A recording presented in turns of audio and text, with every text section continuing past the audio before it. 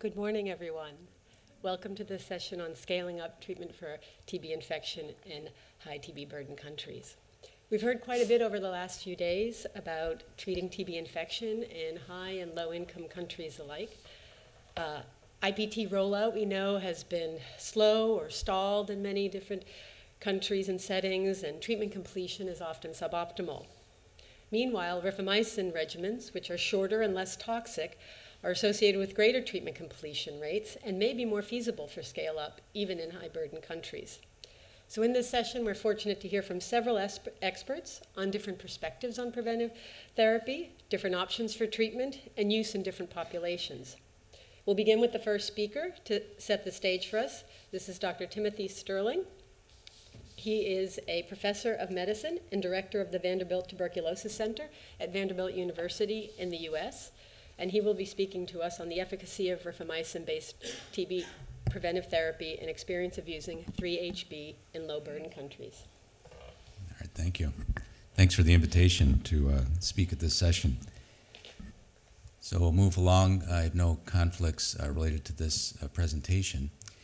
So I'll focus on rifamycin-based treatment regimens and then spend a fair amount of time on 3-HP with updates on, from recent studies in special populations and operational data from low TB burden settings. This summarizes the 2015 guidelines from the WHO for treatment of latent tuberculosis infection in higher middle income countries. So it's recommended that they be tested and treated persons who are at increased risk of infection and progression to active disease. Testing with either an interferon gamma release assay or tuberculin skin test. But most importantly, these are the treatment options, the standard 6 to 9 months of isoniazid, then 3 months of INH and rifapentine, 3 to 4 months of INH and rifampin, or 3 to 4 months of rifampin. So I'll go through those in the next few slides. Of course, we're most familiar with isoniazid. When given for 9 months, it's 90% efficacious, but the problem is the low completion rate. It's about 50%, and therefore effectiveness is diminished with a median of about 60%. And of course, there are concerns about tolerability, with hepatotoxicity being the primary concern for each of these regimens. That's the second thing there. So hepatotoxicity up to about 4%. Isoniazid and rifapentine has not been compared to placebo, but has an estimated efficacy and effectiveness of 90%. And that's because the treatment completion rates have been high, at least 80%, due in part to the short regimen of 3 months, but also because it's been given primarily with direct observation. Hepatotoxicity has been low, and I'll get into some detail in a minute about that. Isoniazid and rifampin is used broadly in the United Kingdom and often used in children as well, has an estimated effectiveness of about 50 to 60%. There are concerns about hepatotoxicity because of both isoniazid and rifampin given together. And then rifampin alone has been studied for 3 months, a study in Hong Kong, but the 4-month regimen has not been evaluated. There is a study that Dick Menzies is leading, a multinational effort, and the results should be out in the next year or so regarding effectiveness of this regimen. But it is well tolerated. There are concerns about giving rifampin alone in HIV-infected persons, particularly if active TB has not been excluded, because then there's a possibility of developing rifampin resistance. So that's the summary of those regimens, both from an effectiveness and tolerability standpoint. Helen Stagg, a couple years ago, presented this work, and it was published in the Annals. There have not been head-to-head comparisons of many of these regimens. So she performed a network meta-analysis and looked at both the effectiveness in preventing active TB as well as the primary toxicity endpoint of hepatotoxicity. And there were 53 studies that met her inclusion criteria. And In this network meta-analysis, these are the odds ratios for effectiveness or efficacy within the network. And you can see that they're fairly comparable, 6 months of isoniazid, 12 months of isoniazid. You see all the regimens. So 40 to 60% effective. These are the primary effectiveness results of 3 months of rifapentine and isoniazid compared to 9 months of isoniazid, and these are the TB events that occurred during the 33 months of follow-up from enrollment in the 3HP arm and then in the 9H arm. And this was of borderline statistical significance. Now, this was a non-inferiority study, and the non-inferiority margin was 0.75%, and that's illustrated here by this line. So, as you know, with non-inferiority studies, you take the event rate in the two arms and you take the difference, and if the upper confidence bound of that difference is less than 0.75%, then you can claim non-inferiority. And you can see at 33 months of follow-up that the upper confidence bound was well below the non-inferiority margin, and in fact was close to zero. Had it been below that, we would have been able to claim superiority, but at least here you're clearly able to claim non-inferiority. Now, there have been several recent publications on this regimen in other populations: children, HIV-infected persons, the issue of possible flu syndrome, hepatotoxicity, the evaluation of self-administered therapy, and then some data from operational settings. So I'll go through those now. These are the data from children. There were 1,058 children total, 908 for the efficacy evaluation. There were no hepatotoxicity events, no grade 4 events, and there were no deaths. You can see treatment completion of the 3HP arm was high, 88%, and significantly greater than in the 9H arm. Low rates of drug discontinuation due to adverse drug reaction, and then very little tuberculosis. No cases in the 3HP arm, and only 3 in the 9H arm. So the upper bound of the confidence interval of the difference was 0.44%, so less than that 0.75% delta. Therefore, we were able to claim non-inferiority of effectiveness in children. Now, it's also been evaluated in HIV-infected persons. The regimen was evaluated, you're probably aware of this, Neil Martinson, who will be speaking next, Dick Chason, and others in Soweto, and in a setting of all HIV-infected persons and done in Soweto, so a high TB incidence area, and the rate of TB was similar to that among those receiving isoniazid. This is a little more recent, came out just earlier this year from Study 26, and there were not that many people, about 200 in each arm, but again, high treatment completion rate, so 89% in those who received 3HP. It was well tolerated. You can see here drug discontinuation, grade 3, 4, and 5 toxicity. Of note, hepatotoxicity was significantly lower in the 3HP arm, and there was very little flu syndrome. This summarizes the effectiveness in the HIV-infected population, again in relatively low to medium TB burden settings, and with the rate in the 9H arm of 3.5%, 1% in the 3HP arm. This is the difference. And so the upper bound, the 95% confidence interval, 0.6, so again, less than that 0.75% margin, so enough to claim non-inferiority in this population. Now, there were reports of possible hypersensitivity or flu syndrome shortly after enrollment into Study 26 began. It had not been reported previously, so we assessed clinically significant systemic drug reactions and also quantified severe events, those defined as hospitalization, hypotension, anaphylaxis, or grade 4 toxicity. And of the adults, about 7,500 of them who received at least one dose of drug, there were 153 systemic drug reactions. And it was significantly greater in those who received 3-HP, 3.5%, compared to 0.4% in the 9H arm. And of these, 13 were severe. There were no deaths. In a multivariate analysis, the factors independently associated with this flu syndrome were white race, female sex, increased age, and lower body mass index. Severe reactions were rare and associated with 3-HP, concomitant medication of any class. We were not able to, it was not associated with a particular drug class, and also white race. The underlying mechanism is unclear.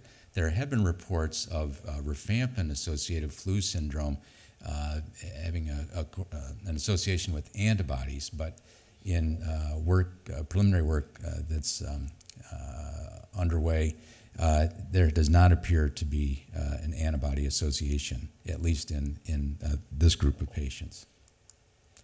Regarding hepatotoxicity and hepatitis C, this was evaluated within Study 26, the Prevent TB study. Of the 6,800 adults who took at least one dose, there were 79 episodes of hepatotoxicity. And as I mentioned earlier, it was significantly lower in those who received 3-HP than those who received 9 months of isoniazid. We performed a case control analysis to look at the role of hepatitis C in its association with hepatotoxicity. So the first is just in the overall group in the Prevent TB study, and these are the results of the multivariate analysis. So the independent factors associated with hepatotoxicity: increasing age, female sex, white non-Hispanic race ethnicity.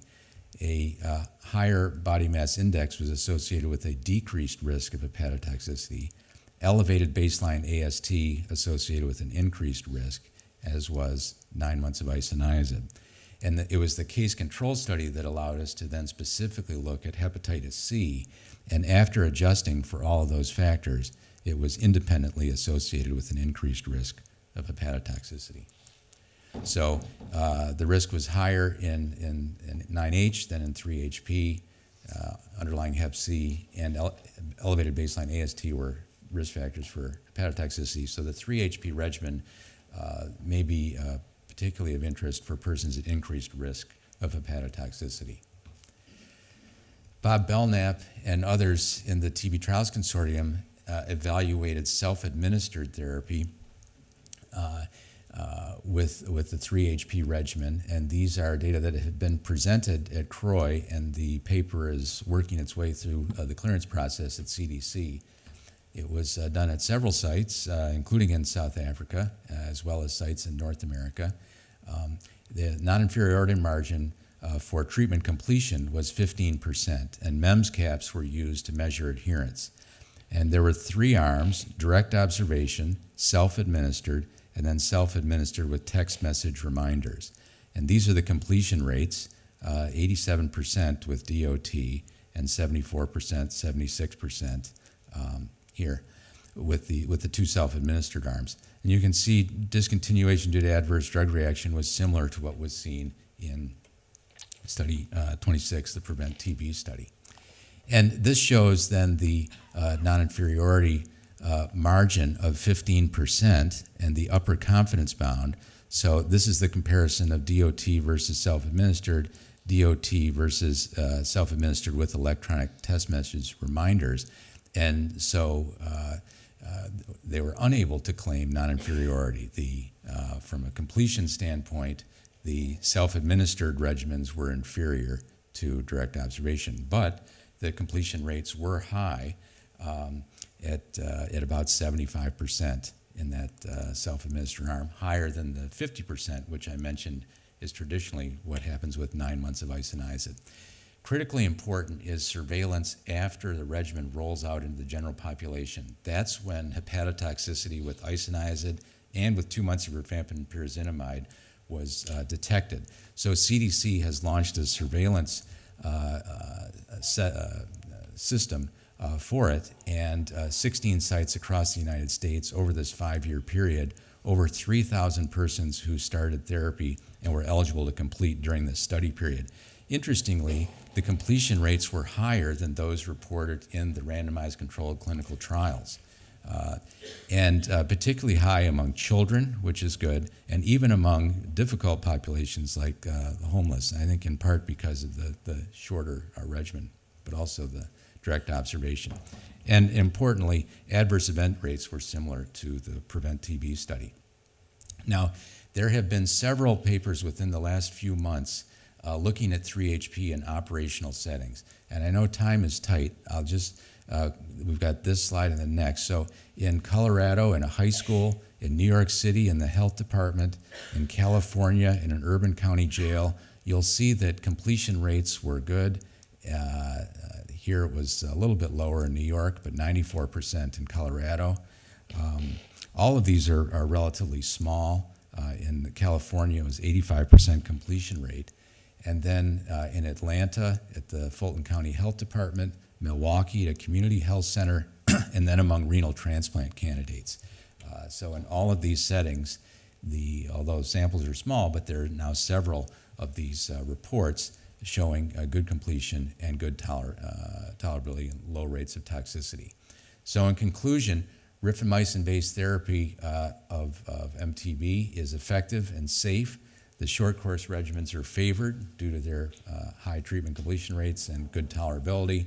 The 3-month regimen of isoniazid and rifapentine is safe and effective and associated with high rates of completion. And data from operational settings confirm the safety and tolerability that have been reported in clinical trials. And I'd like to close by acknowledging the many people involved in this study, as well as the persons who enrolled in them. Thank you.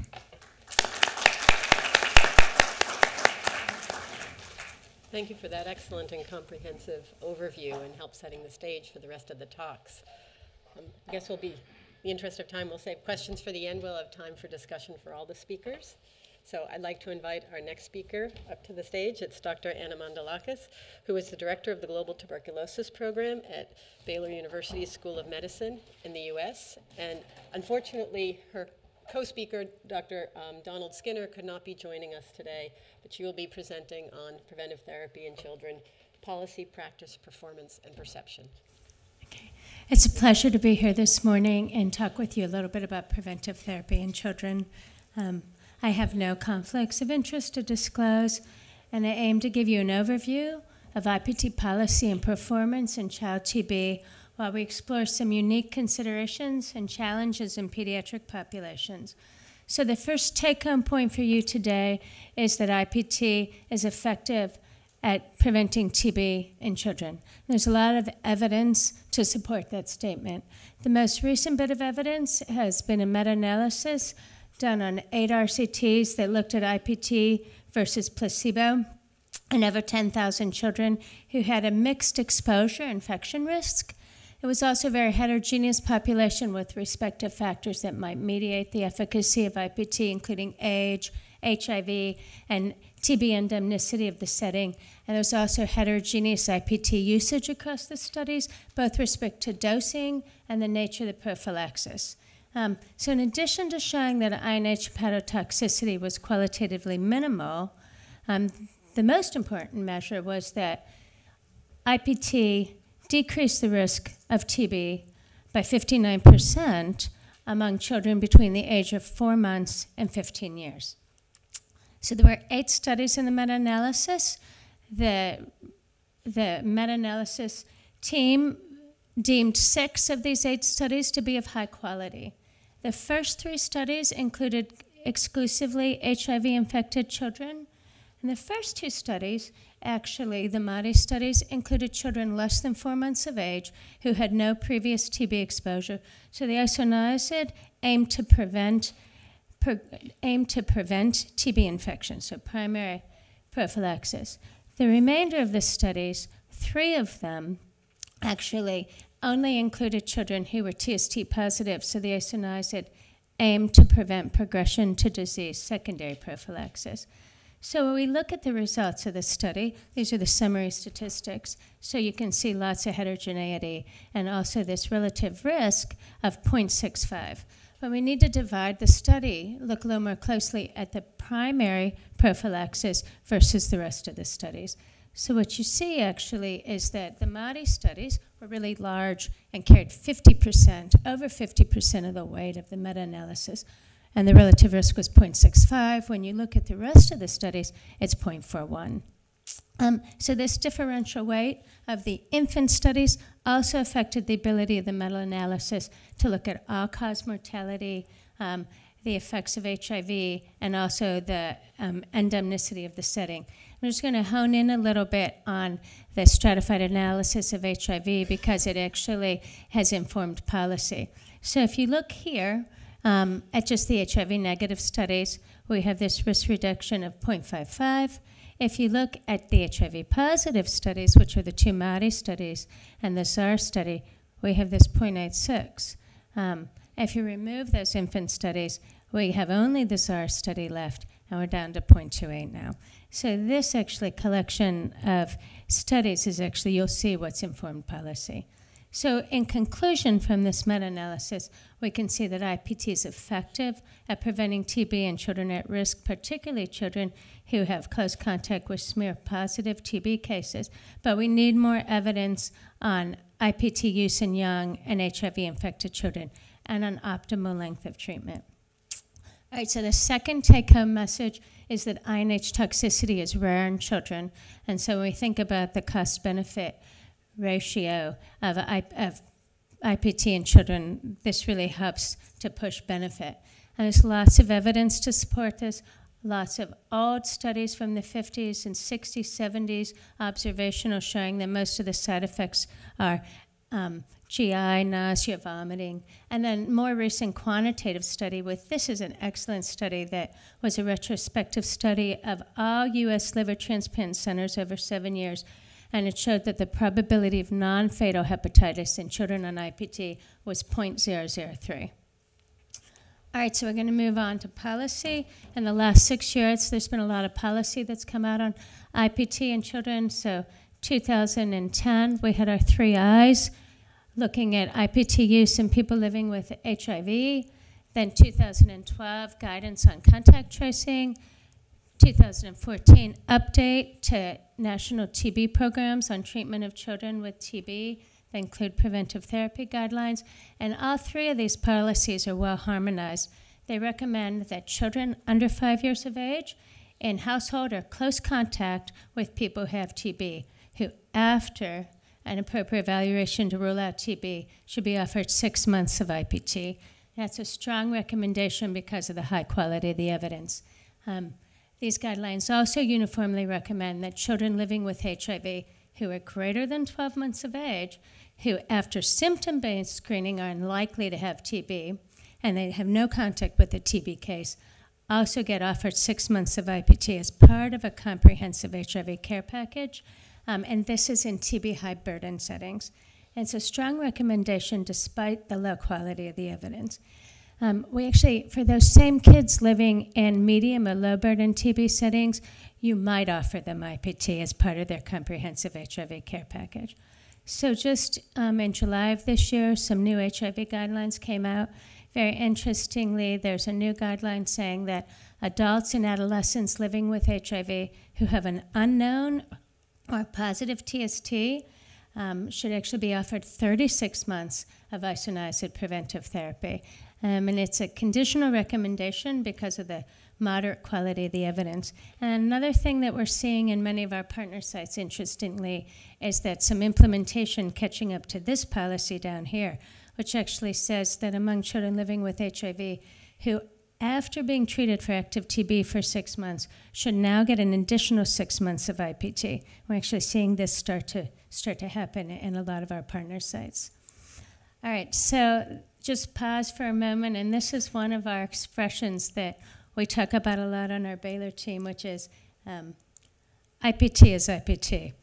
So about a year after joining Baylor and presenting the kind of information that I just shared with you, one of my close colleagues said to me, "That's all really interesting, but you know, IPT in the under 5s, IPT in the HIVs, it gets kind of confusing. The most important thing is that we encourage people to get preventive therapy to these children. So what's going on in practice with IPT with respect to children? So this year, for the first time, WHO has actually reported on IPT usage in child contacts under 5. They have data from 47% of the countries, including 9 of 30 high-burden countries, and the estimate is that 7% of children eligible for IPT under 5 following contact actually initiate IPT. It's higher in WHO low-burden regions, and in high-burden countries down here, it ranges anywhere from 2.6% to actually 41% in Malawi, which isn't bad. We have some encouraging data coming out of Benin, which actually shows this is feasible.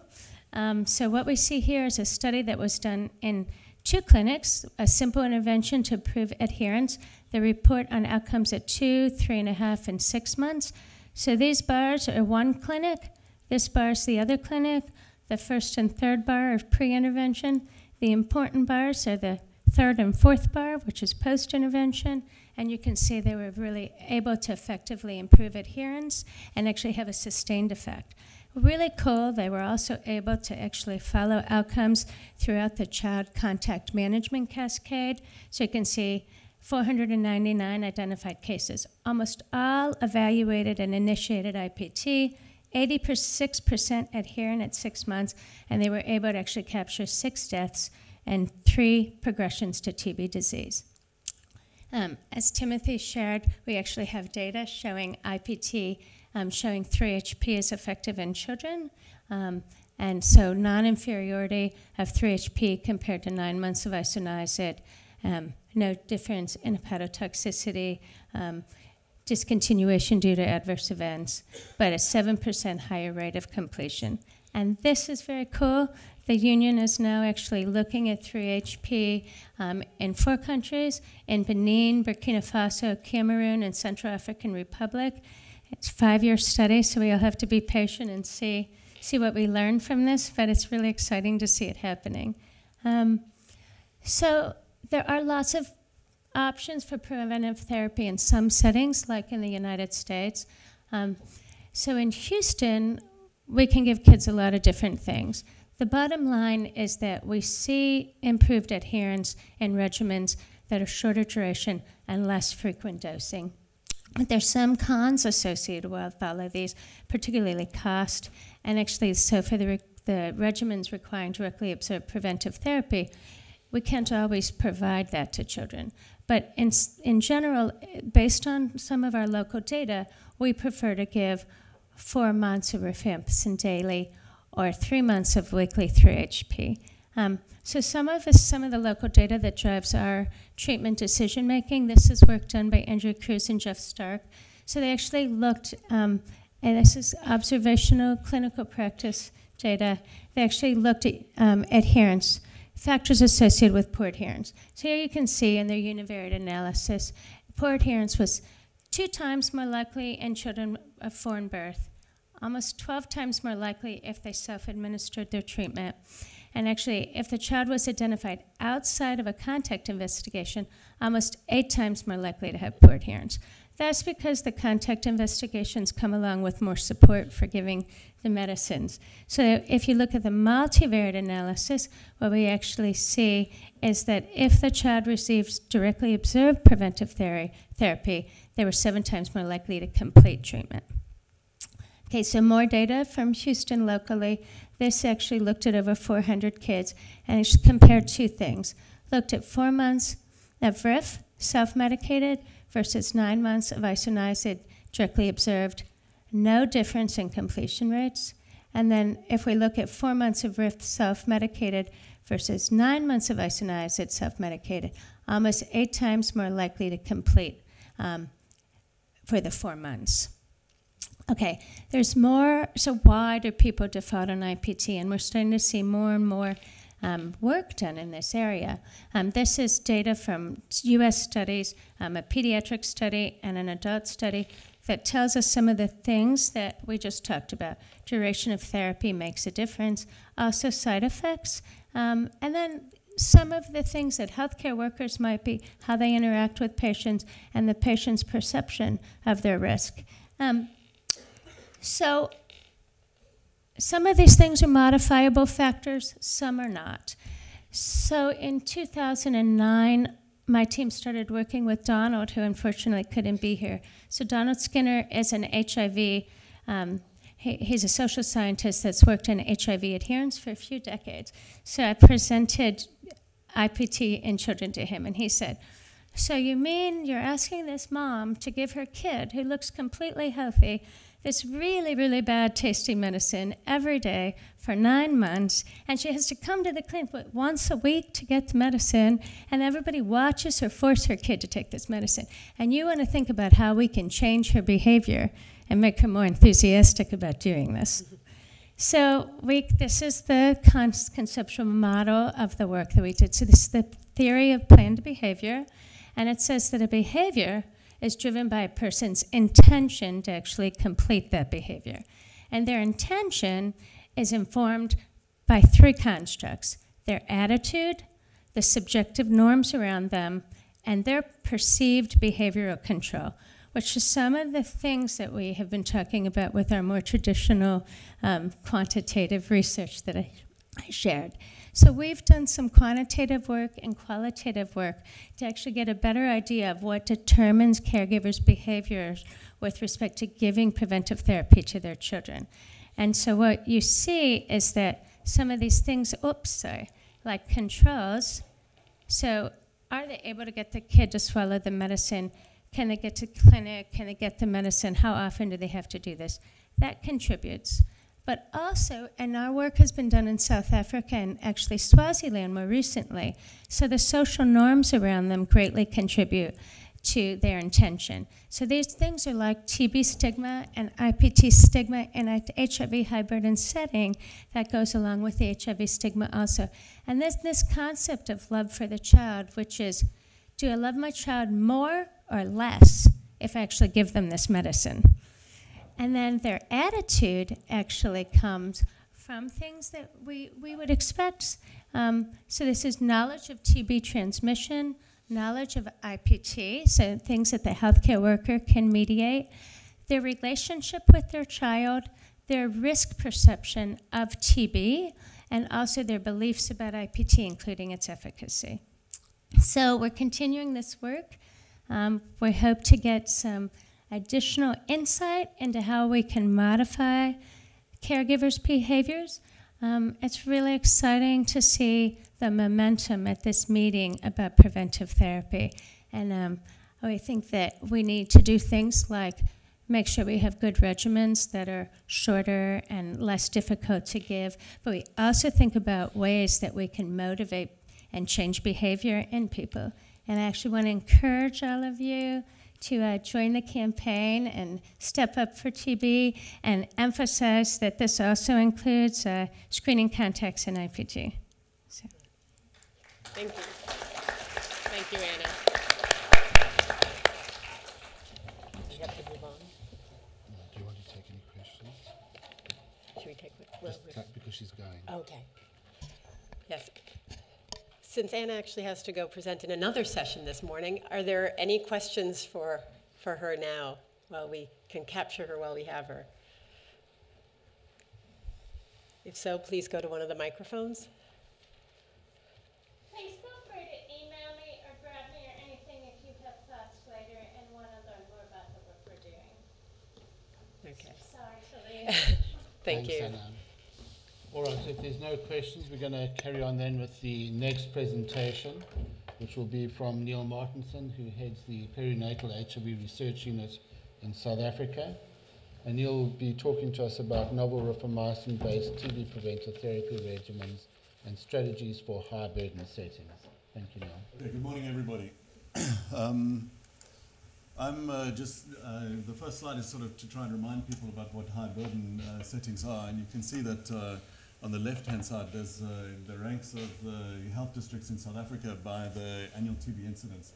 And you can see that in some of these areas, more than 1% of the population is being notified for TB every year. And that is really incredibly high. And similarly, you'll see, and I've switched this graph around from the WHO on the other side to try and get an sort of equivalence. And you'll see that those three countries of Lesotho, South Africa, and Swaziland are in this very high burden setting. And really that, thank you. This high burden setting really informs the manner in which you provide preventive treatment because of the high risk of the annual risk of infection. And in small children, about 2.5% of kids will be infected with TB every year. And if you assume that that's what's happening in the general population, then if you give someone IPT and then you stop it, one presumes that they will have this level of risk for reinfection every year. So that really gets to the durability of isoniazid preventive treatment. And in our settings, high HIV prevalence settings, initially there was 6 months of isoniazid was recommended. And these are two studies that had long-term follow-up after people had received isoniazid preventive treatment. And you can see that the effectiveness of this intervention wanes after 2 years and 2.5 years in these patients in the pre-antiretroviral era, really calling out for more durable regimens. And if we remember George Comstock's original work, which showed that giving 9 months of isoniazid was almost like a vaccine, so that even 20 years later he was able to detect discernible differences in people who received and didn't receive preventive treatment. And here we're seeing that the protection wanes after such an incredibly short time. So we did a study in South Africa looking at 3 novel regimens and compared them against isoniazid for 6 months. And in the top right, you'll see that rifampicin with INH was given weekly for 3 months, and rifampicin INH was given twice weekly for 3 months, and INH daily, self-administered. And you can see the DOT, the 2 rifamycin-containing regimens were DOT, with a nurse supervising treatment, and the other 2 regimens were self-administered. And you can see the group of people that we recruited, most of them came from, had recently delivered, and were women coming from the PMTCD program. And it appears that most of them had been diagnosed relatively early in the course of their disease, because their median CD4 count, or their mean CD4 count, was above 500. And so we specifically recruited people who were relatively well to allow us to have long-term follow-up. And at the time of initial recruitment, and this is really going back into prehistory, historic times, because antiretrovirals in South Africa only became widely available in 2004, and we were recruiting for this study while this happened. So these patients were then followed up and started on antiretrovirals as time came on. And these are the overall results for the study, risk of TB or death using the protocol analysis, and essentially including all people at all for all the follow-up time that we had. And you can see just a quick glance at this really shows that no regimen really came out strongly as being significantly superior to any of the others. But if you'll excuse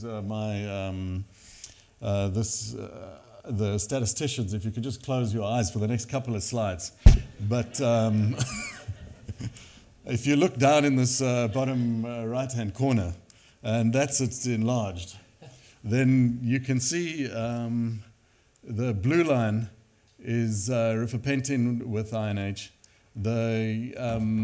and it really shows within the first 6 months, we had the treatment had lasted for 3 months.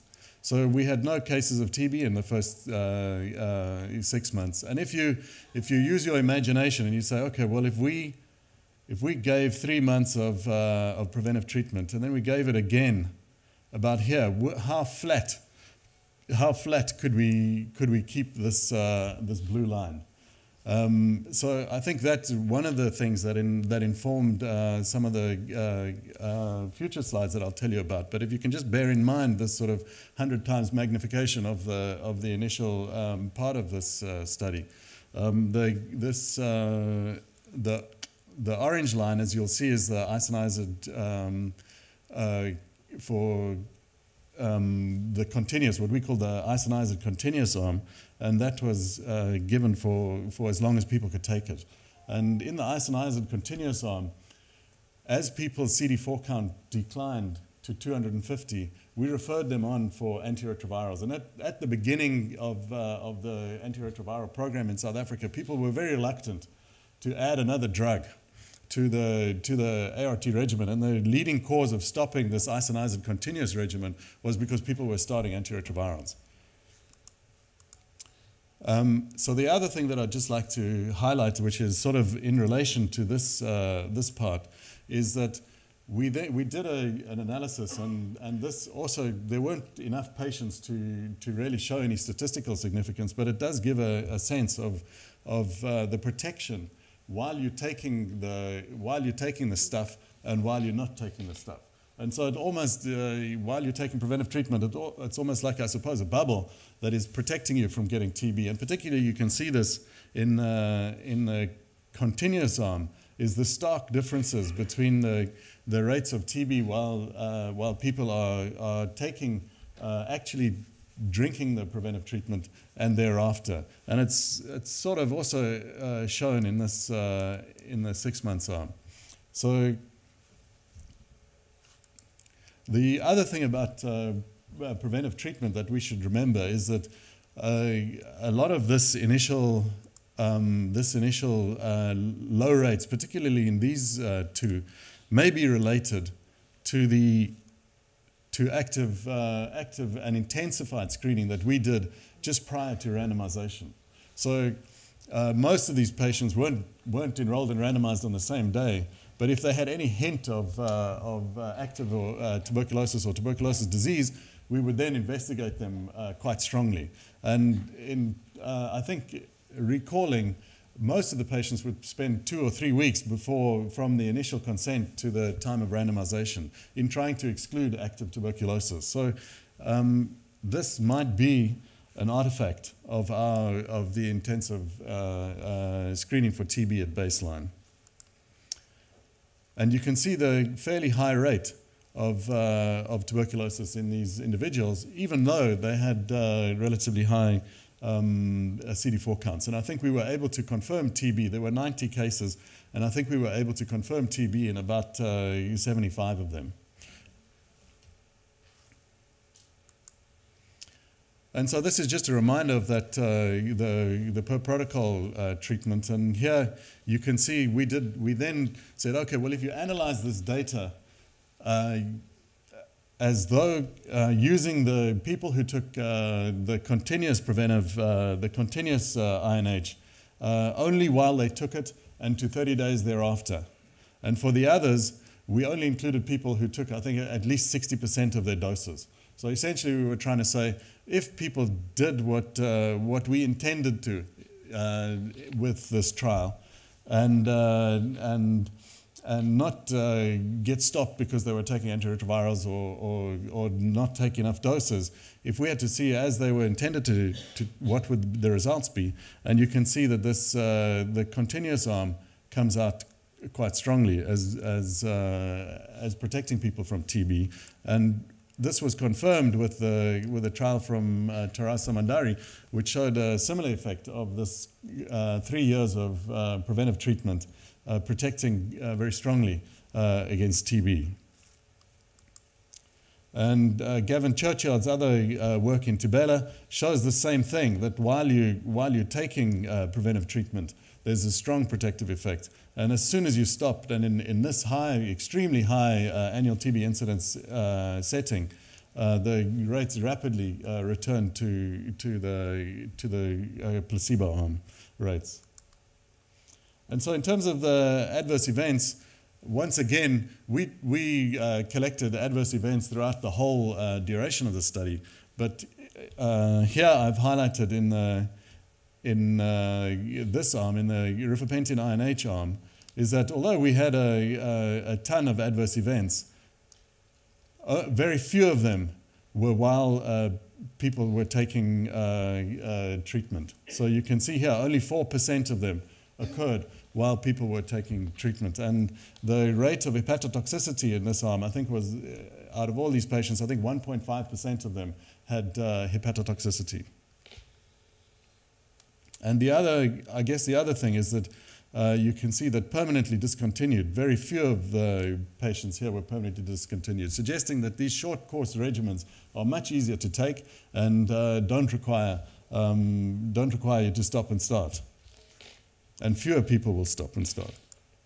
So this brings us to this idea that rifapentine containing preventive treatment regimens might be more potent. You probably get much better adherence, fewer adverse events related to the drugs that you're taking, and it requires less of a burden on the healthcare system. So Gavin is about to do this study called WIP-TB, comparing periodic or cyclical episodes of taking 3 months of weekly rifapentine and INH, and comparing that to what the current standard is, which is isoniazid for as long as possible. All in HIV-infected adults. And this really, I think that one of the things that in our setting is that we sort of seem to be fairly constrained by saying, well, we only give preventive treatment to HIV-infected adults and to children who are contacts. And really, I think the time has come to start looking at controlling this epidemic by including other people, for example, seronegative individuals who are close contacts of a TB case. And then just, when we talk about isoniazid and preventive treatment and all these things, really the biggest resistance that we have is people giving preventive treatment. And I just put this in because the theme of the conference is resistance. And there's this recent data from South Africa, and no one is using rifapentine INH as preventive treatment or rifamycin as preventive treatment. But I think what I would like to highlight here is that there have been 2 surveillances of drug resistance in South Africa, and the most recent one was published about a month ago, reporting data from 2012 to 2014. And you can see this is comparing the surveillance about 10 years prior to that. And in the new patients, you can see MDR is relatively stable. Any RIF resistance in new patients is relatively stable. But here, RIF mono has gone up probably by, I think it's doubled in this period. And I think that we should be somewhat cautious about resistance and the concerns of people who are prescribing this, because there's definitely going to be resistance to people from clinicians and others who have concerns about selecting resistance in patients who are inappropriately treated. So thank you very much for your attention, and I'd just like to thank Dick Chason who got me started on this road.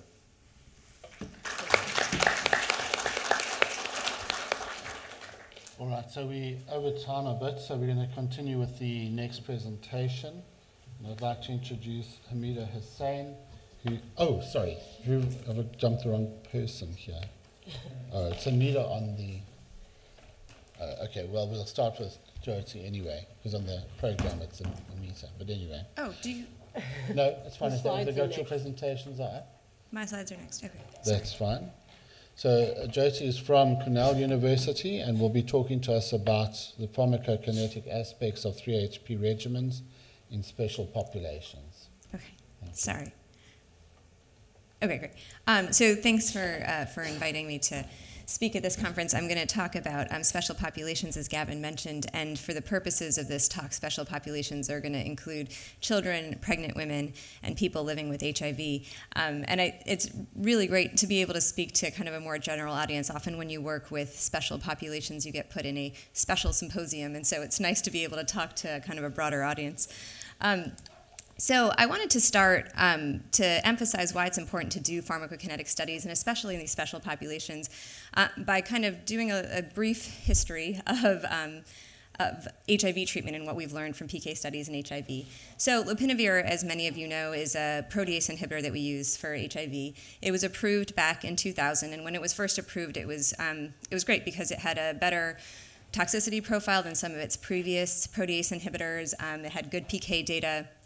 And right around then, remember, for prevention of mother-to-child transmission, we were still largely using AZT monotherapy or single-dose nevirapine. And so this was a nice option to potentially, as we were turning towards combined antiretroviral therapy for PMTCT. This sounded like it was a good option.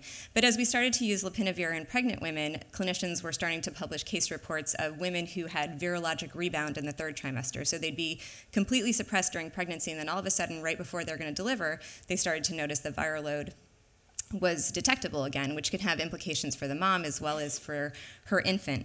And it wasn't until 2006 when the first dedicated pharmacokinetic study of lopinavir was done in pregnant women, and that confirmed what many clinicians had been observing, which was that the lopinavir, the changes that happened during pregnancy was affecting the metabolism of lopinavir such that the dose actually needed to increase during the third trimester to keep the woman virally suppressed. So currently, the guidelines are the same. You use the regular dose for the first couple trimesters, but then you actually increase the dose of lopinavir during the third trimester. And so I think this tale kind of reminds us that changes in drug metabolism, specifically in some of these special populations that I'll discuss, have significant clinical implications, and so we need to think about including these populations in clinical trials as early as possible. So to switch to 3HP, so our pediatric colleagues will often tell us and remind us that children are not little adults, and that's true. And I thought this diagram kind of captured the changes that happen in infants that can affect drug metabolism, including changes in renal function, changes in GI absorption. And so when it comes to 3HP, actually the first studies we had about the pharmacokinetics of rifapentine in children came from a study in children that did not have tuberculosis. So these children were receiving rifapentine for skin infections, for staph infections, and they used the standard dose-based regimen. So children that were less than 30 kilograms were getting the 150 milligram dose, and then kids who were over 30 kilograms got the 300 dose. And there was a crush form that was available if needed for some of the smaller children who couldn't swallow the pill. So they measured both the rifapentine levels as well as its active metabolite, which is the 25 decacetyl rifapentine. And the goal was to compare the PK parameters in the children as compared to the data that we already knew from adults. So what you can see in this diagram is that the 150 milligram dose is these darker circles, so in the lower curve. And so you can see that the lower dose actually resulted in similar peak concentrations, but it was rapidly metabolized faster than the 300 milligram dose.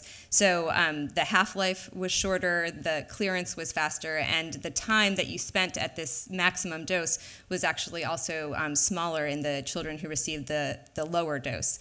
And that was particularly true if they received the crushed formulation. So when they then integrated the data from the children with the data we already knew from adults, they found that this was a true age-dependent mechanism. So the clearance of the drug out of the blood system was dramatically higher as people got older. And so it was not an allometric just based solely on weight. It was actually something about the younger kids were metabolizing the drug faster than the models had predicted. So the first time we see rifapentine in children, as Tim and some of the others have mentioned, was in the PREVENT study. So the study, I think, started in 2001. Children were included starting in 2005.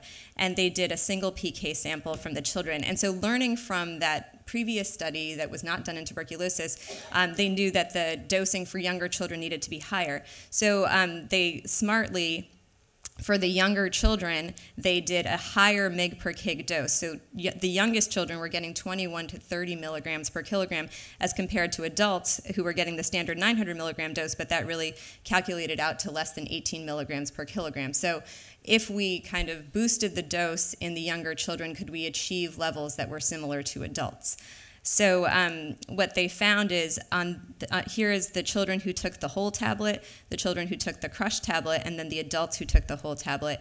And the point of this slide is really just to show you that the children were able to achieve, either in crushed or whole form, similar levels of the drug to adults, if not significantly higher. And I think most times we get concerned when we see that the drug levels are too high, especially in children. But it was very well tolerated. There weren't increased adverse events. There was no real problem with the higher doses. And just to remind everyone that, young children are ones we're very concerned about the progression of latent to active disease. So if we err on the side of too high and they tolerate it, that's fine, because we're particularly concerned about them getting active disease and dying. So this was considered a good thing. And what the authors actually went on to suggest then is that in children, we shouldn't just use dose-based regimens, but rather we should use a combination of age as well as weight. So age is on the y-axis, increasing age as you go down, and then this P3, P10, whatever, is the percentile of that you are for weight, so the percentile for age. So if you were, for example, a 6-year-old and you were in the 50th percentile, you would get, for weight, you would get the 300 milligram dose. But if you were the 75th percentile for weight, you would get the 450 milligram dose. So this was kind of integrating both of the factors that they saw in their model affected the drug metabolism. The FDA doesn't currently use this. The data was just based on a sub-study from the PREVENT trial, which was done generally in low-burden countries. It was primarily white and Hispanic children, so the generalizability was not confirmed. But there is a dedicated study of the pharmacokinetics that is being sponsored through TBTC. Study 35 is a phase 1-2 dose-finding study of 3-HP specifically in children. And you'll see that they are including kids from 0 to 12 years old. So the PREVENT trial was only 2 and up. So we'll finally have data on that very young child group. And they're including HIV-infected and uninfected children. So the way the cohorts are broken up, the first 2 will enroll first, and those are the children from 2 to 12 that we already have some data on. So you'll see that they're actually oversampling for cohort 3 and 4, which are the 0 to 2-year-olds. So by enriching that sample and adding it into the data that we already have in the older children and adults, we'll be able to kind of more confidently comment on what the appropriate doses are for children. So that's coming. It's approved and it's in the works. It's just not started yet. So then to switch gears to talk about pregnant women. So pregnant women, I think everyone agrees, are not just larger adults. They have a lot of changes that happen both physiologically, immunologically, and I think it makes us even more scared to research them than we are even with children. But the changes that happen, as we saw in the first example with lopinavir, can affect drug metabolism and can have clinical implications. So I think we just need to be aware of them as we design studies. So I summarized some of the changes here in terms of increased gastric emptying and GFR. But one of the big changes that really affects drug metabolism is the decreased albumin, specifically for medications like rifapentine that are protein bound. You want to take that into account. But the point of the slide is to kind of relay how complicated a lot of these changes are. And so you can't just look at decreased albumin and look at rifapentine and predict what's going to happen in a pregnant woman. There's the hepatic metabolism that changes. There's the GFR that changes. And so you really need to include them in trials to be able to see what actually happens, not just try to use, just try to guess based on what we know. So we don't have any PK data of this regimen in pregnant women at all.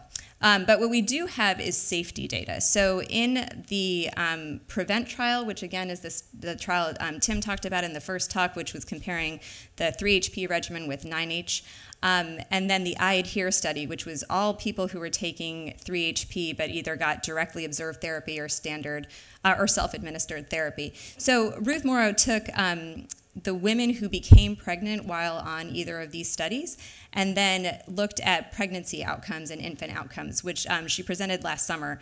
So what she found was that whether you were in the 3-HP arm or in the 9H arm, the number of live births, elective abortions, spontaneous abortions, or congenital anomalies were comparable not only between arms, but also with the general population. So it doesn't seem that there is a significant safety signal from either regimen in pregnant women. So, the conclusion of the abstract was that it's likely safe, but again, this was based on retrospective data that was not that was not necessarily designed to take into consideration pregnancy. So, for example, many of the women who received the 3-HP regimen were either had a spontaneous abortion or they were recommended to stop the medication. And so we don't have long-term data, but it at least hints that there aren't any major safety signals.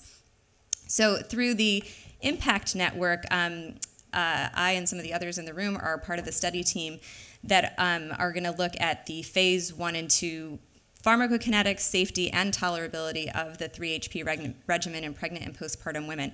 So we're specifically enrolling pregnant women both with and without HIV, and we're enrolling women both in the 2nd trimester and the 3rd trimester, and then we're following them through delivery and then following their infants postpartum. So the main objectives are really just to define the population pharmacokinetics, which is a nice way of being able to compare the PK parameters in pregnancy with adults without having to do a large study where efficacy is the endpoint. We can compare the PK parameters with adults that we know had an efficacious dose and then be able to use a smaller sample size. So you can see our goal is really just 50 women.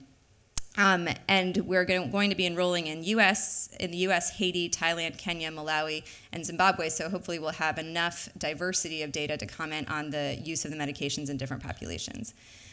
So the design of the study, like I said, will enroll women in the 2nd trimester where they'll get intensive PK sampling around their first dose, and then we'll follow them through the 3rd trimester. Most of them will finish their regimen around 3rd trimester, and then we'll do repeat PK sampling. So we'll have longitudinal data to be able to say how the pharmacokinetics of the dose changed in the same woman between 2nd and 3rd trimester. Then we'll also enroll women in the 3rd trimester, and they'll finish their regimen sometime in the postpartum period. So we'll have 2nd trimester, 3rd trimester, and postpartum data to give us the full spectrum of how changes may happen. And similar to the pediatric study, we've oversampled in the 3rd trimester because we anticipate if there are any changes, it would likely occur during that time. And so we want to make sure we have enough data from that period.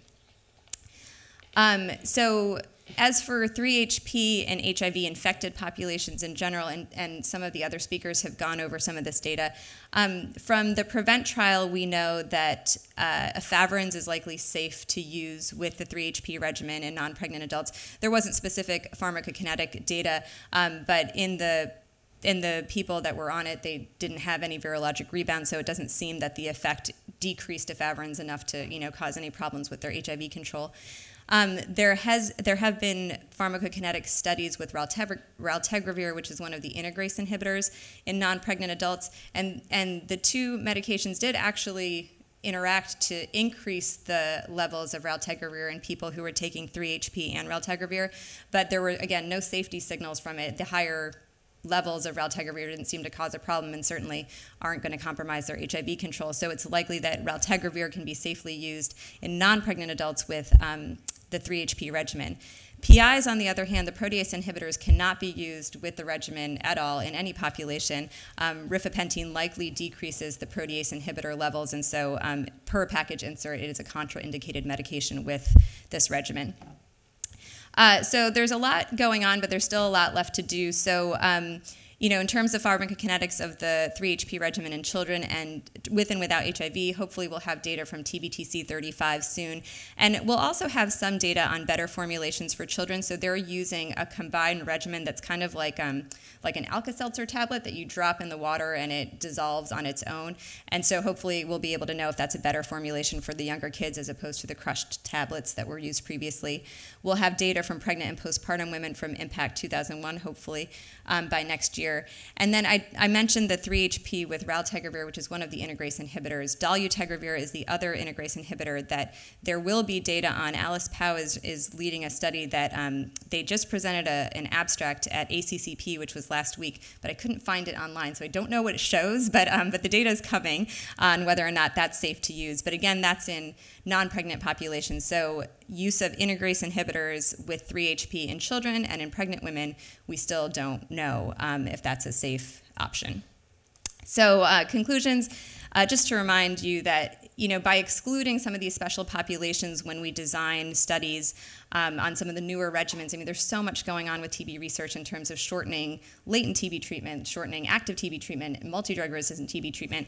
But when we exclude these populations or don't consider them in our drug design, we're preventing them from benefiting from some of the research that we're all working on. And so I think just remember the lopinavir case and consider the special populations early in your clinical trial design so that everyone can benefit from it. So if you're interested in hearing more about management of tuberculosis in children and pregnant women, we have another session this afternoon at 1:30 in Hall 1C. So please come and listen if you're interested. That's it. Thanks. Thank you, Jason. Any clarification questions? Yes, one of that. Yes, Kelly.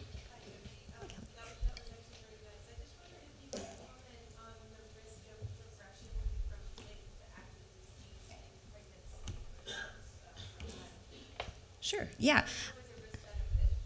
Exactly, yeah. So the question was about the progression of latent to active disease in pregnant women. So there's a lot of work that's still going on with that, but epidemiologically, we know that the risk of active tuberculosis occurs primarily in women of reproductive age, and specifically in the early postpartum period.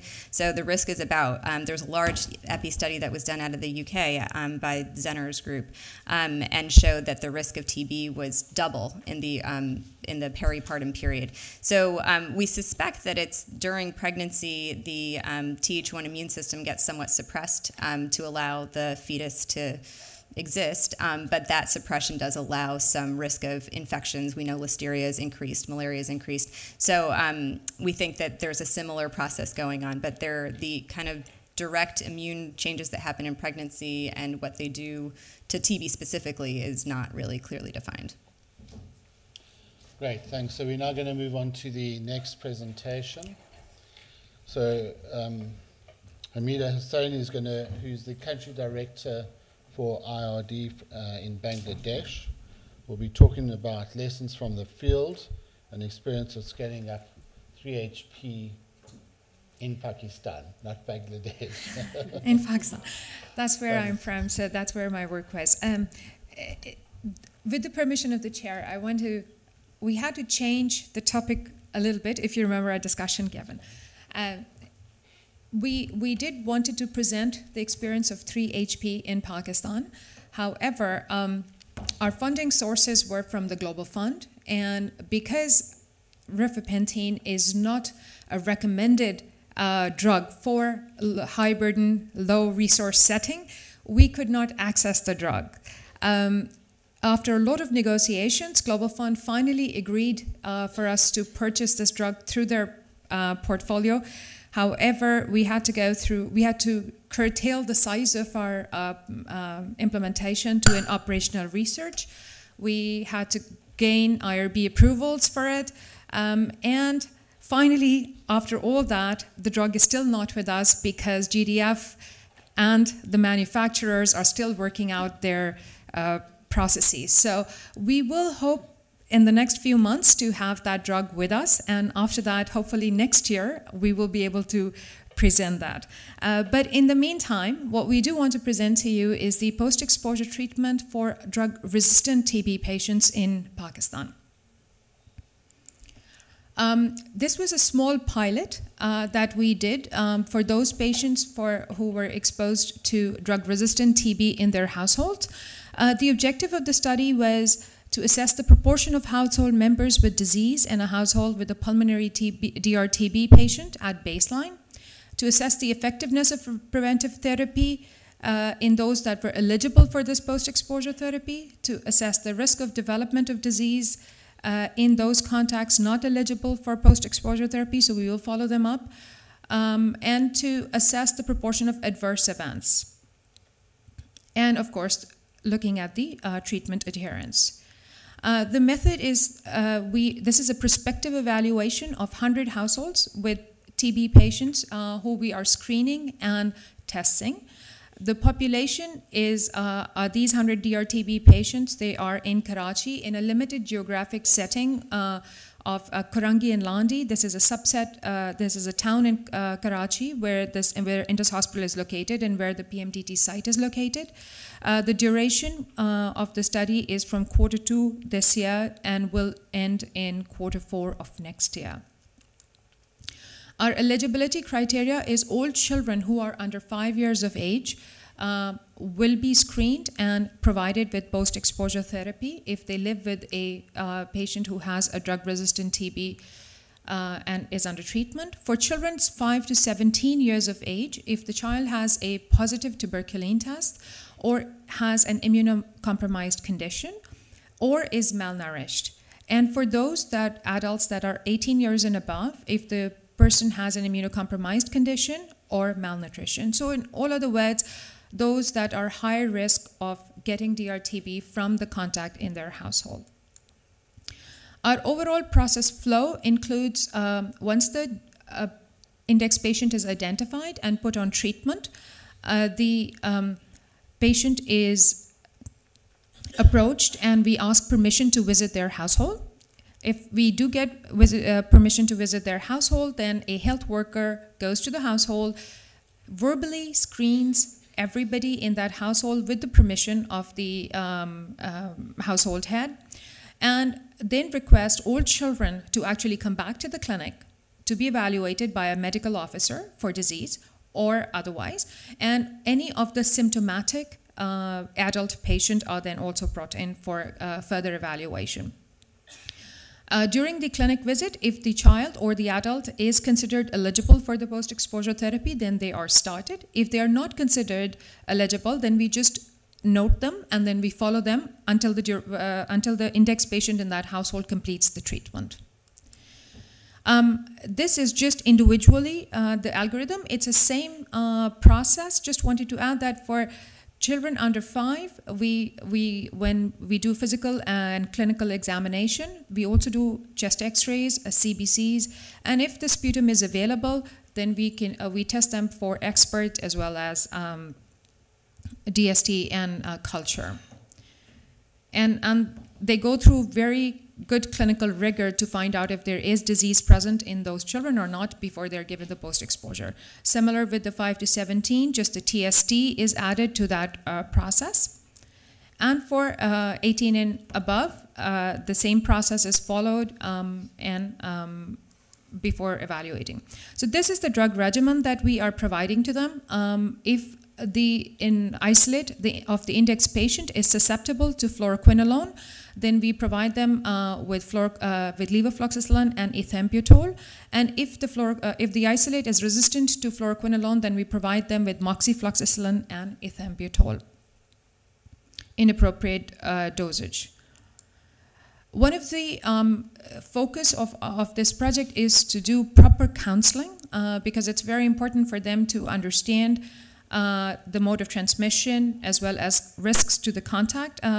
So both the index patient as well as the contacts of the index patient undergo very thorough counseling at baseline as well as 15 days after treatment initiation, and at every single clinic visit subsequently whenever they're coming in for their clinic visits. The data capture is all electronic. These are just of the screen captures to let you know what the data capture looks like. And we record all the adverse event that the patients are following. So the patients, after initiation of the treatment, they come in for their first follow-up visit at the first month and then 2 months subsequently. So some of the results, and the study is still ongoing, so we don't have the treatment outcome results, but I will give you all the process indicators. We have thus far evaluated 102 MDR-TB households, of which we had to exclude 23 because of various reasons. So of the eligible 79 households, we have approached 75 households, 4 are in the process. Of these, 3 households have refused us permission to come to their home for evaluation, so they were excluded.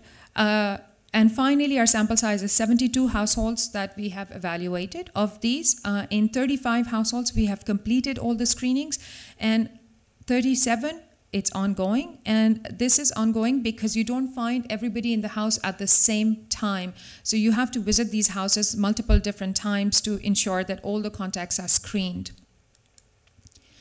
So of these households, we have identified 553 contacts that have been approached.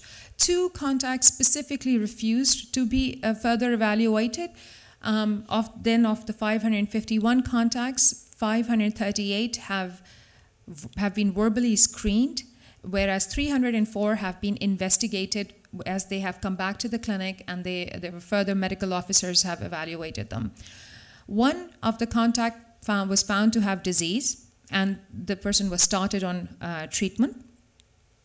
So of the 304, 179 people were eligible for post-exposure therapy based on our eligibility criteria, and of these, 69 have started on post-exposure therapy. 4 refused to start the medication even though they were eligible.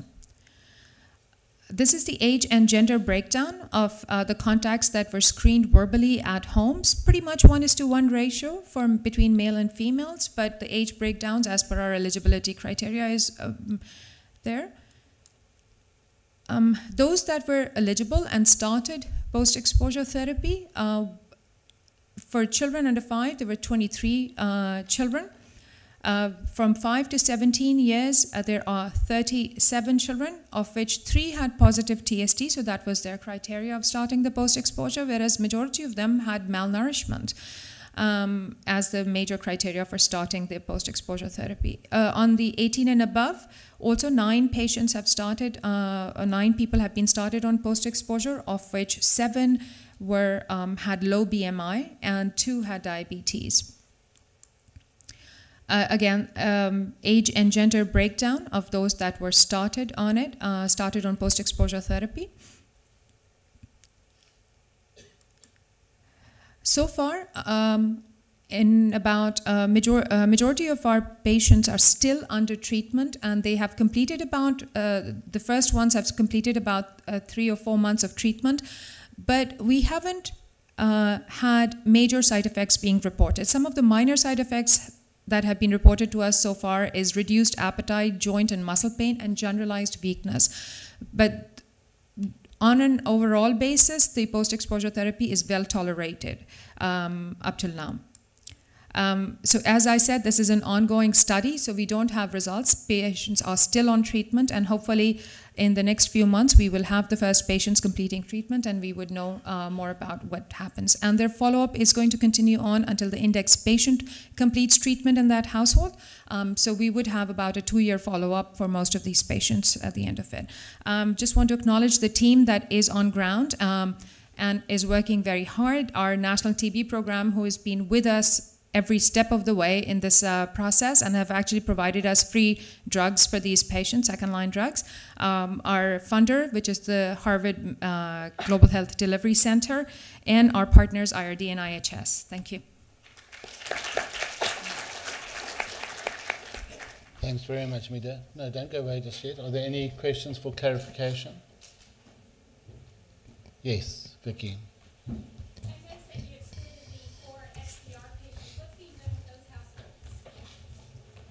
We're just following them up. The reason for exclusion is we don't have drugs for them.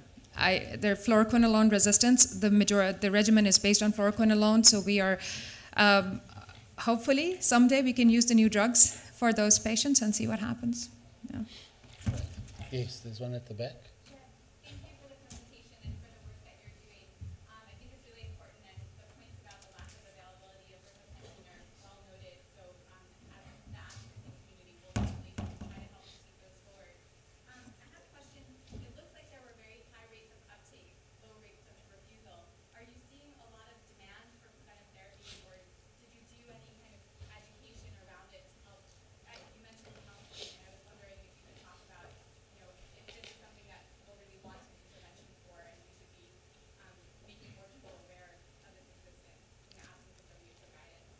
So, yes, there is demand for it, but we have to educate the patients. So the patients that come to Indus Hospital, they undergo extensive counseling, and that is part of the reason there was a high uptake. And as long as they understand the reasons why they need to take it, they take the drug.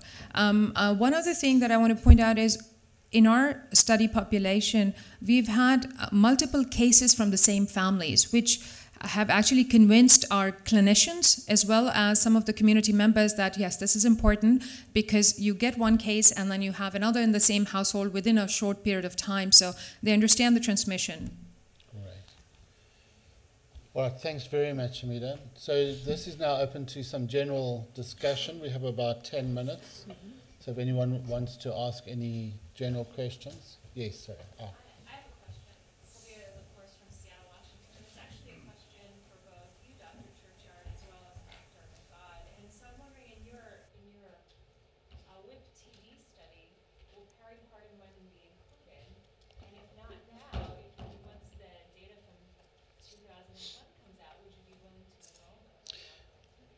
Yeah, so just in the WIP trial, we are including, if I can just start with the children first, so children from the age of 2 and above, and as soon as the PK data for the less than 2s become available, they will be included. Pregnant women are currently excluded, but as soon as we have the PK data, they will be included. We've already written that into the protocol. The reason I ask is when you think about a very common episodic thing that occurs in many people's lives, it's pregnancy. Maternal-child health has this built-in logistics that already exists, and you can, if you Well done to that. Great, thank you. Any other questions? Yes, I can't, so the light's in my eyes, so I can't see who it is. Infection is often used as an infection is often used as an excuse to not treat in high burden settings. And I'm just wondering what sort of arguments we can make around that. Just kind of gather question.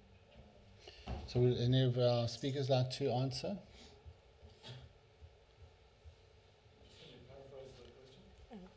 Do you want to?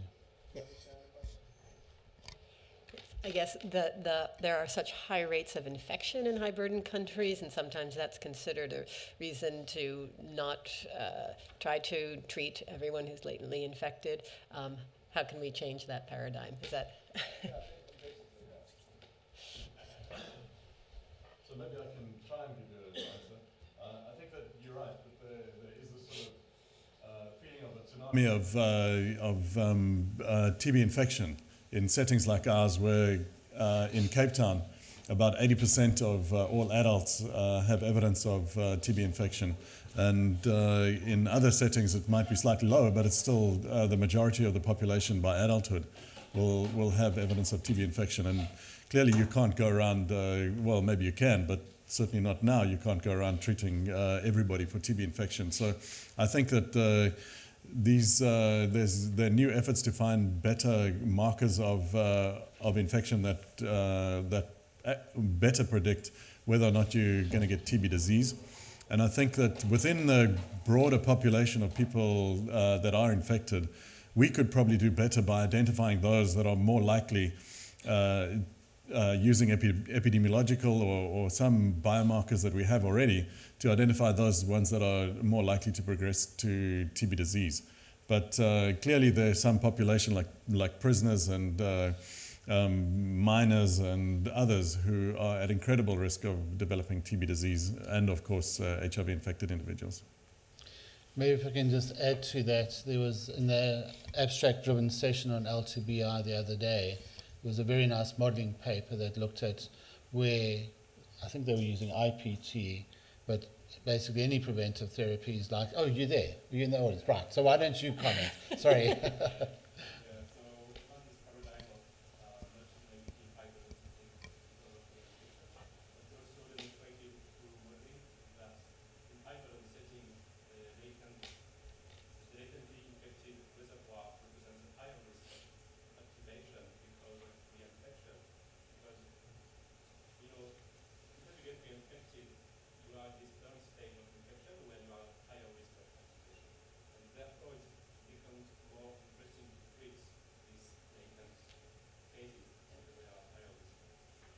Great, well, thanks.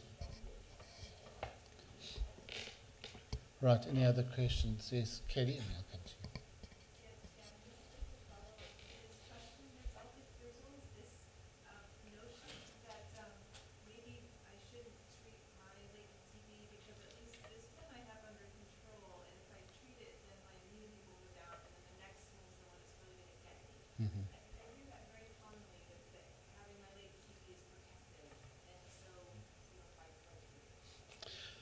So you're asking me or the...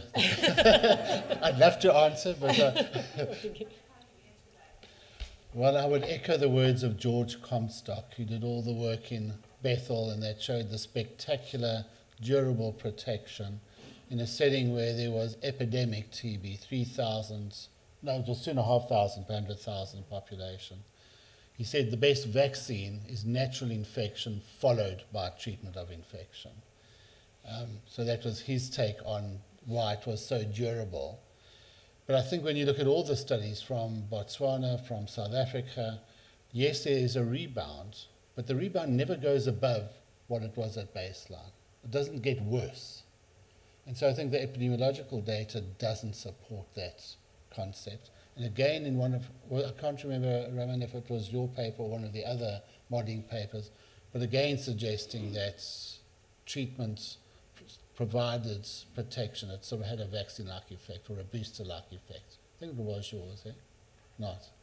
One of the modeling papers from the other days tended to suggest the same thing. But are there opposing views or alternative views? Tom? And I think that's distinct then from people who have active TB. Those with active disease have an increased risk of subsequent TB compared to the general population, whereas latent infection, with or without treatment of latent infection, appears to be at a decreased risk. Correct. Right? Yeah, thank you. No, there was one question here first, and I'll come to you. Oh, so it was a follow-up question to the reinfection, I think, on the last two questions that have been asked. And so I wonder then, what do you think are the implications of isoniazid preventive therapy, what we're learning about preventive therapy and the durability of the response to that, as well as the risk of reinfection time and time again after perhaps you get IPT? Do you think that that has implications for how we design vaccine trials, or what do you think we can learn from the vaccine design? Right, so from the TB vaccine trials, I mean, that's clearly very important. So we tend to take all of that into consideration when planning the trials. So the longer you make your follow-up in your vaccine trial, the more likely you are to expose yourself to reinfection, and that may undermine the apparent efficacy of your vaccine. So one of the ways you can do that, but not only vaccine, but treatment of infection trials, is to limit the duration of follow-up so that you're really looking at the effect of the vaccine or the treatment on the current infection rather than reinfection. Right, another question? So I guess mine's more of a comment. So I agree, it's more than time to scale up treatment for TB infection, but we need to think much more about the systems that are needed to scale it up. Because we have a lot of successful pilots, but we know that some of the barriers to scaling up is cost, because pilots are project funded, it's that the TB programs don't reach to where we should be providing preventive therapy, which is the lower levels of the healthcare system. They sit at facilities. We know that preventive therapy is best if it's initiated given the patients are found at the household level. We need to look at the demand of the patients to know that they have to ask for it, but we have to improve, strengthen the system and the programs, move beyond the TB programs to use existing platforms at the primary care level to actually be able to scale up. So I think that's a great comment to conclude on. And just to state that that has been taken to heart. There is a unit aid call that was issued, can't remember when it was, but they'll be announcing the results sometime in December to do exactly that. So it's to use the unit aid to catalyze the adoption and scale up of 3HP in high burden countries. And part of that process is to deal with the supply chain issues. So currently 3HP is at $72 per patient course. That's clearly unaffordable for any high burden country. Will never fly at that cost. And so the part of how we can drop that price is through volume uptake. And the second thing is to bring in generic companies. And so as part of this whole unit aid proposal is to do just that. It's to drive volume, bring in other generic manufacturers, work with countries to adopt, create the demand, and scale up. Yeah, but in the meantime, we have INH, and there's Sure. going to be INH dispersible available, and still sort of there are things programmatically. Absolutely. And with global fund, etc., to push for that. And Correct. Yeah. So that's what we're encouraging countries to do is to, because a lot of countries are busy writing their Global Fund reapplications, and so we're encouraging people to put in for massive IPT programs, and then when 3HP does become available, they can then reprogram that money to scale up 3HP rather than INH. Well, thank you very much to our speakers and to the audience. It was a great session. Thank you, Lisa.